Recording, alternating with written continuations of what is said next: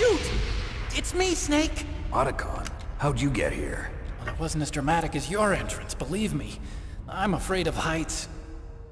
You were watching? Yeah, I was watching. I was riding in the back of their truck.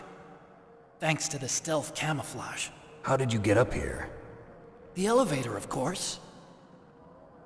The first floor of the circular staircase was destroyed. That's why I took the elevator. The elevator was working? Yeah, that's right. You're incredible. Like a movie hero or something. No, you're wrong. In the movies, the hero always saves the girl. You mean Meryl?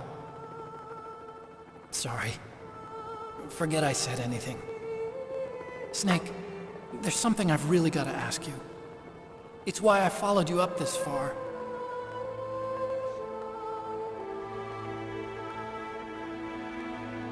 Have you ever loved someone? That's what you came to ask? No, I mean, I was wondering if even soldiers fall in love. What are you trying to say? I want to ask you,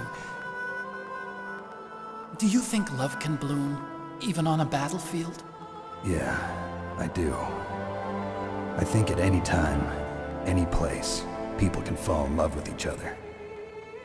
But if you love someone, you have to be able to protect them. I think so too. I have a favor to ask. Uh-oh. Don't worry, it'll be easy. I told you before I don't want to hurt anyone. I don't want you to either. Okay. The elevator is stopped down there. I want you to get it to move. You see? That's weird. It was working before, but now it isn't. Maybe the panel's broken. Can you fix it? It was working before.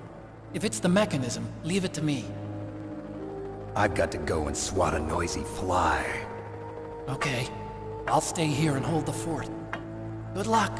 You really look like hell. Are you okay? Don't worry.